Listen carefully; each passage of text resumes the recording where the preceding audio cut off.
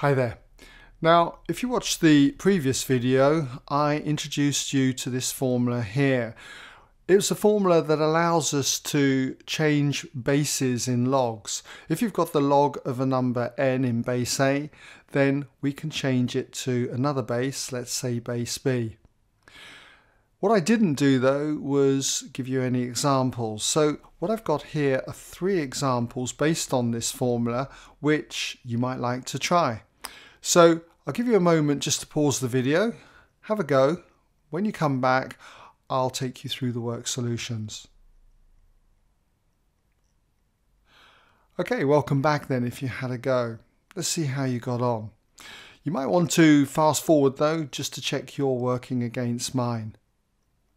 Now, with this first one, we've got to show that the log of 9 in base 3 equals 2, and then verify this by working in logs to base 10. So, if we take the log of 9 in base 3, then the answer is going to be 2. And the reason is, we should be familiar with this, that is the base, which is 3, raised to the power 2, gives us 9.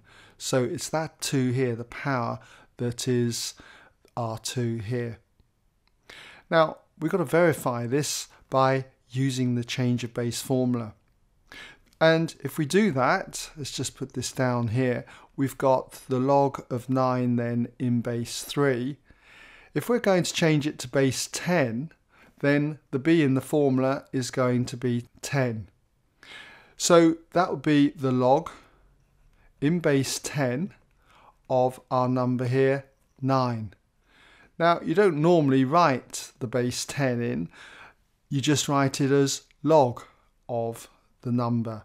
It's just understood to be in base 10. So what I'm going to do is just take that out and just put the log of 9, okay?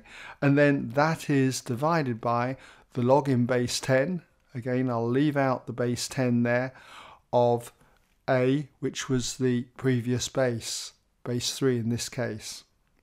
Now, if you get on your calculator, the log of 9 you should find is 0.9542 and so on. And the log of 3 is 0.4771 and so on. And if you do that division, you get 2. Okay, so you can see that that formula here works.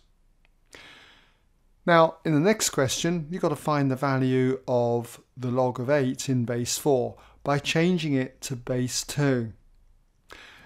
Now, the log in base 4 of 8 is going to be equal to, well, if we're changing it to base 2, it's going to be the log in base 2 of that number here, 8, and then that's going to be all divided by the log, again in base 2, of the previous base, which was 4. Now, we should know that the log of 8 in base 2 is 3. That's because 2 to the power 3 gives us 8. And if we divide this then by the log of 4 in base 2, that's going to be 2. And the reason for that one is that 2 to the power 2 equals 4. So that's how we get 3 over 2, or 1.5. It's well worth noting though that really we should have known the log of 8 in base 4 without really having to resort to this. And that's because, if I just write it in here, that if you were to do the base 4 over here, okay, to the power 3 over 2, by the law of indices, that 2 there means we square root the 4, and the 3 here means we cube that result.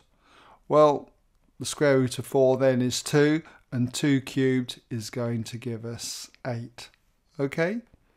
So, just to verify that this result again works. Now in the last one here, we've got to express the log of 3 in base 5 in terms of a log in base 3. So starting then with the log of 3 in base 5, well, if we change it to base 3, that's going to be the log in base 3 of our number here, which is 3, and then we divide that by the log of 5 in base 3. Now, we should be familiar with the log of a number in its own base. In this case, 3 in the base of 3, it's going to be 1. Remember, 3 to the power 1 gives us 3. Okay, so that's the reason for that. And then we need to divide this by the log of 5 in base 3. And there you have it. Okay, so I hope that's given you some idea then how we can use this particular formula in cases like this. Okay, now you're generally going to meet using this formula though when it comes to working with equations that are in different bases, and that's going to come up in a later tutorial. Okay.